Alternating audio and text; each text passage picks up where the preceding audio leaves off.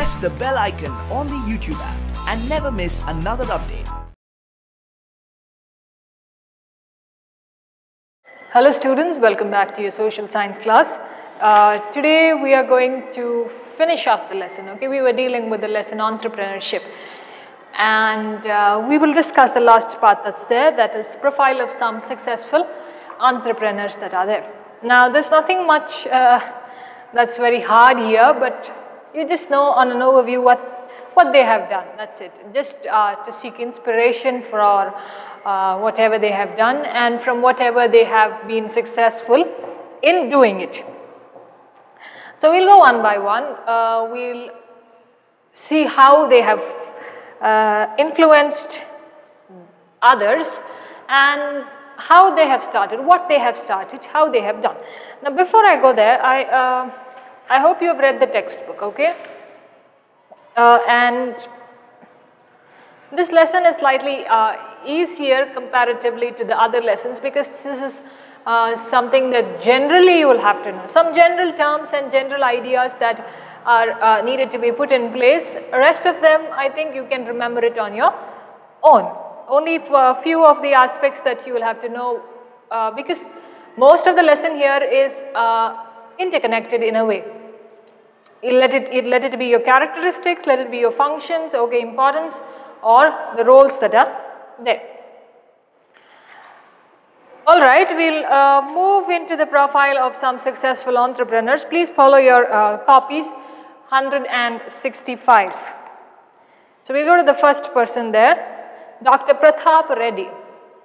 Dr. Pratap Reddy has developed the first hospital group. Now I'm not going to tell you anything new, okay, it's there in your textbook, so we'll just follow what's there in the text. After which you can look it up on the internet for extra information. Okay, he has started the Apollo hospitals, and that brought a lot of change into the healthcare sector. That brought a lot of change into the healthcare system that was there. And today they have almost 750 hospitals all over their country. And they are working with modern facilities.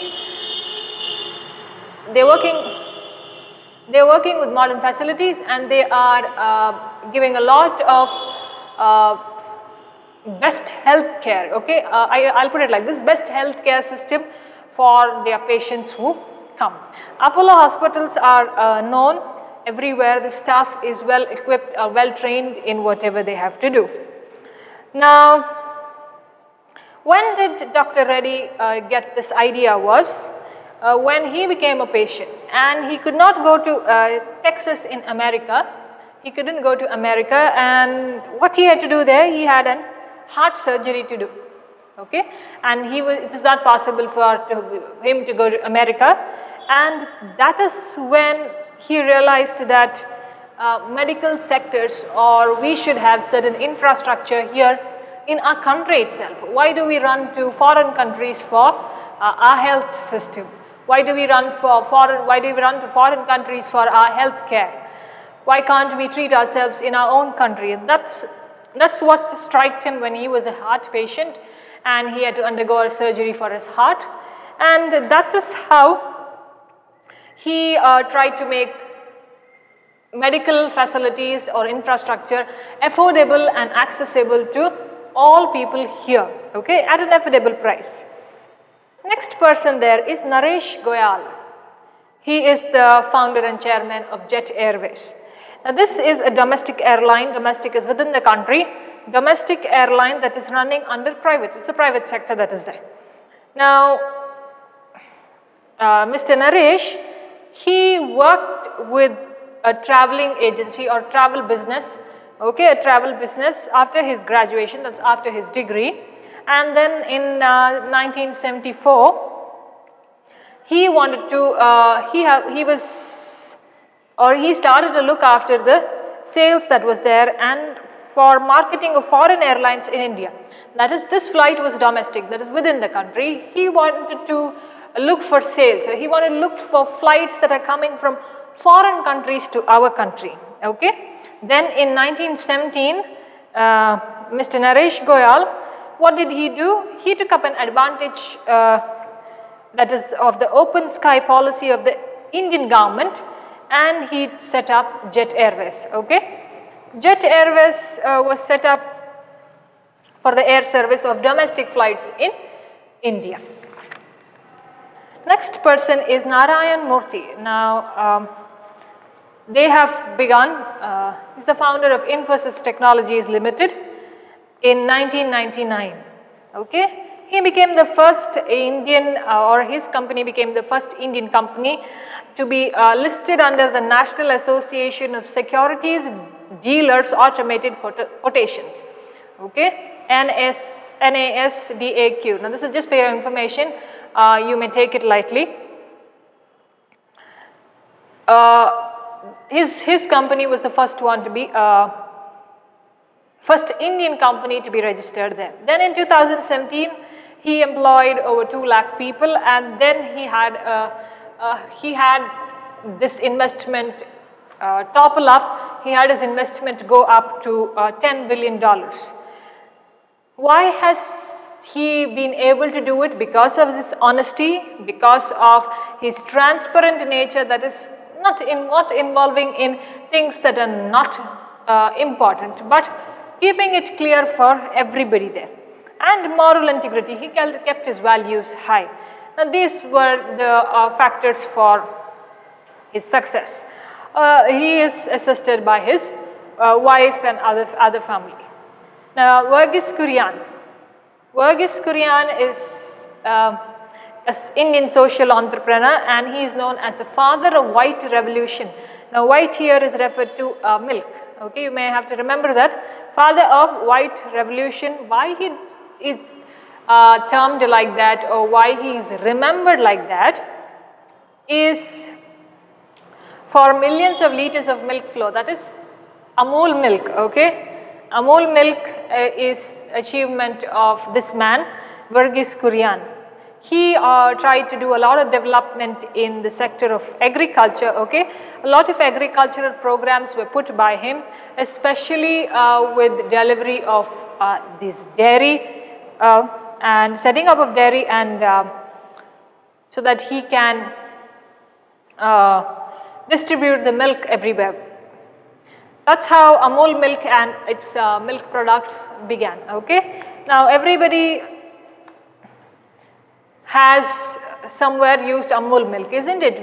Maybe regular use or otherwise, Amul milk is widespread everywhere. Now, he started it very small. That is, he didn't put a big business at the beginning, but a very small scale industry. Okay, small scale. How did he start? He started as Anand Milk Dairy in Khaira district in Gujarat. Okay, so how did he start? He started as Anand Milk Dairy in Khaira district, and that has now turned up to be one of the largest enterprises in India. Okay, distribution of milk and milk products, dairy and dairy products. Next is Dhirubhai Ambani. Okay, now this man, he has been also a successful person in whatever he has done. Now, his life story, rags to riches, okay, reminiscent of rags to riches. That is a proof of how people from rags, what's rags? Like from being into a very poor living, or people like just like begging, okay, just like begging, from a very poor condition. Rags, that is, you don't have anything. From a very from the very lowest level, that is so poor, rags to riches, that is, he has achieved whatever he has done. Now, why he is remembered a lot? Because the entire business industry was rewritten by Dhirubhai Ambani. Okay, corporate industry, corporate history was written by him. See, he rewrote Indian corporate history, and that is how he built not only a corporate world in corporate business in our country, but globally, okay, but everywhere. Now, Dhirubhai Ambani's father, Dhiralal Hirachand Ambani's father was a school teacher, okay. Just a second. Okay, Dhirubhai Ambani alias Dhiralal Hirachand Ambani's father was a school teacher. Not his father, but his father's father was a school teacher. And Dhirubhai Ambani started his entrepreneurial career. How did he start with this small scale business that he had, or how did he start very small is he used to sell these bhajan books. Where did he sell them? He used to sell to these pilgrims who came. Who are pilgrims? If there is a religious place, if there is lot of worship that's happening there, people come from a far off place to visit there, okay, pilgrims. So when these pilgrims came to Mount Girnar during the weekends, he used to sell these bhajan books that are there, okay. Then after he finished his matriculation, that's 10th standard, at the age of 16, he moved to Aden in Africa. Dhirubhai Ambani moved to Aden in Africa. There, what did he work? He worked as a gas station attendant. Okay, like gas station is your petrol services. Okay, gas station attendant and as a clerk. As a clerk there in an oil company. So where was he working? He was working in a gas station. Just we say petrol bunks, okay, gas station, and he was working also as in a clerical way, a clerk in the oil company. Then in 1958, he returned back to India with just 50,000 with him. Yes, 50,000 with him, and he set up a textile trading company. That is, I'm trading, I'm giving it to others, and I'm making my business through a give and take there. Okay, he set up a textile trading company. Now his business had undergone a lot of changes, and they were divided or diversified. Okay, made into core specializations in petrochemicals. So now he knew what his interests were. He knew how he had to, where he had to make his business. So he diversified, he divided it as one was petrochemicals with additional interests in telecommunications, okay, telecommunications, information technology, energy, power, retail, textiles, infrastructure services, capital markets and logistics. So how did he divide it so much? And this is how he divided into so many sectors. Just see it again. Petrochemicals was there, okay. Then he went into telecommunication, he went to information technology, IT sectors, energy, power, retail, textiles, infrastructure services, capital markets and logistics. Then the Reliance company, which was it was started by him and it's now continued by the family, is one of the most important entrepreneurships in the world, okay, Reliance Group. You may have heard of, or you may have visited the Reliance stores that are there, okay, started by this man and it's now continued by his sons. Next man on the list is Azim Premji, okay, he is the chairman or the head of Wipro Technologies. And this is one of the most largest software technologies or software companies in India. So one of the largest software companies in India is Wipro Technologies by Azim Premji.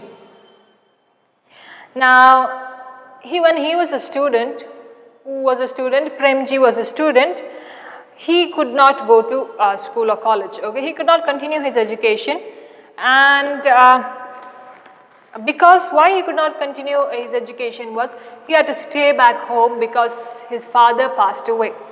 Okay, once his father passed away, he had to take the responsibility of the house. Now, there was an annual general body meeting that was done, and one of the shareholders there, one man who knew a little about business there, he told Azim Premji to sell his shares, okay, to sell his investments that he has done. Now, at this point when that man told him in this way, Azim Premji thought, why can't I try to make a successful enterprise? Or why can't I try to make a business of my own? Okay. Then he went on to make this company, that is Wipro Technologies. Now this is one of, this focuses on information technology and consulting and business process services, okay, business services. So this in today's world is the largest independent research and development giver or provider. Next lady on the list is Ekta Kapoor. She is the queen of Indian television sector, okay, the daily soaps that run through Balaji telefilms, Hindi serials that run, okay. So she is the woman behind it. She is the creative director of Balaji telefilms. So she has the whole responsibility of showing you certain entertainment platforms, okay, showing you certain entertainment through the daily serials or daily soaps that go on. And she was being awarded as the best entrepreneur of the year 2001 by Ernst Young, okay, Ernst Young. So at 19 she got into TV production. So when did she started at a very small age, at 19. So this is how she is known as the queen of Indian television sector. Now if you go and see Star Plus, yes, Star Plus, and I'm not getting the other channel, but she has her creative ideas there. That's how she is ruling those channels through her daily serials. Okay, she's giving a lot of entertainment. There needs a lot of work in the background. Somebody has to write the script. It has to be looked after. It has to go in the same way. A sequence should be done. So she's working on that sector. Okay, so she has to be appreciated for what she does. Next is Kiran Mazumdar-Shaw. She is the managing director and the chairman of Biocon Limited. Now this is the largest biotechnology company in India. It's a biopharmaceutical company, okay, Biocon Limited. She started it in 1978 in a rented garage, okay, a small place. In the rented garage, she started this Biocon in 1978. And that time she faced a lot of problems and challenges. Okay, it was not an easy task for her, and she didn't have a big place. She did it in a rented garage. Okay, and because why she had this problem is because of technology, and biotechnology was a new field at that time. Okay, when she began in 1978, and a woman entrepreneur who got into this field was very rare. Very less, okay. Men have taken a lot of chances in this, and a woman getting into this field of biotechnology was very rare. So she had to face that challenge, that to establish herself as a woman there among all the other men.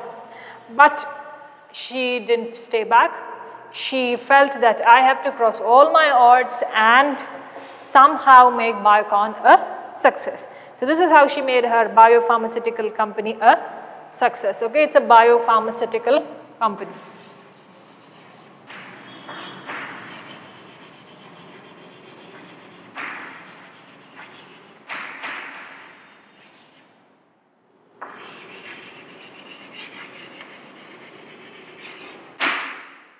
Biocon Limited. So these are few of the entrepreneurs that are there. There are many others, okay. If you just go to Wikipedia, you will understand it. How many are there? Wikipedia has listed down for you.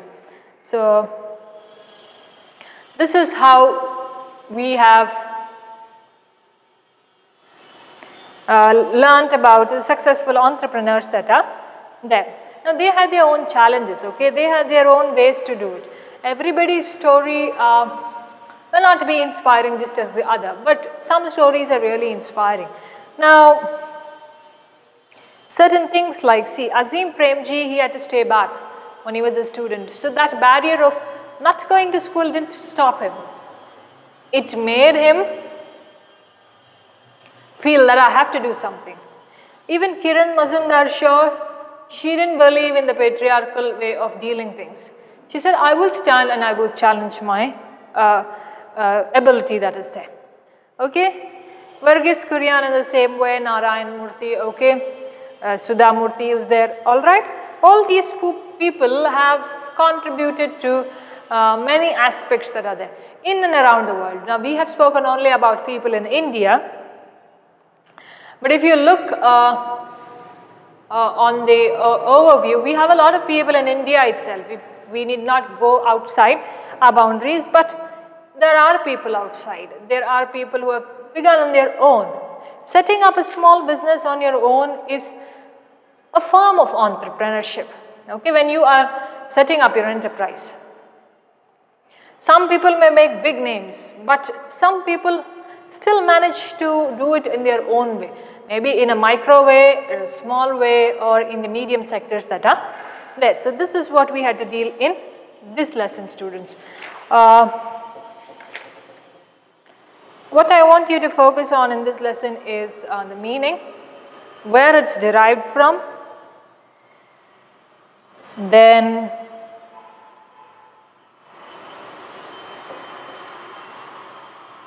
okay, then what, see now there are 2-3 definitions that are given. Pick any one that's easy for you.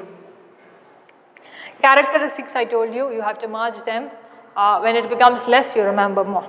So functions also gets along with the characteristics, so mix them and read. Then role of an entrepreneur, some are similar to characteristics and functions, so mix them up again.